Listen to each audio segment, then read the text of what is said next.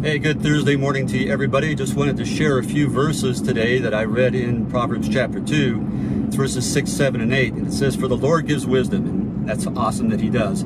But notice this, "From his mouth come knowledge and understanding." In other words, in his words, we find knowledge and understanding. And because of that, the next verse says, "He holds success in store for the upright."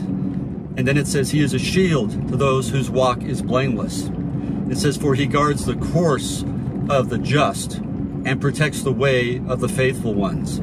It all starts with understanding the wisdom and the knowledge that comes from his mouth. In other words, his words.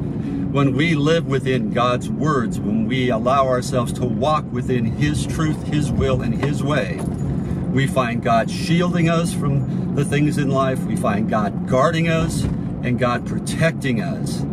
And in that, we then find success in life. Not a success is defined by the world. God isn't promising you to be rich, but you will walk in success, meaning that you will walk in accordance with and aligned with the will of God, which brings true success in life. And in return, he continues to guard us and protect us.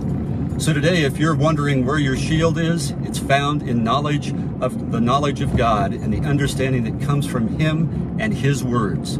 So today, dig into his word. Let the knowledge of God penetrate your life, and God will protect you, provide for you, and bring success to you. God bless you. Have a great day.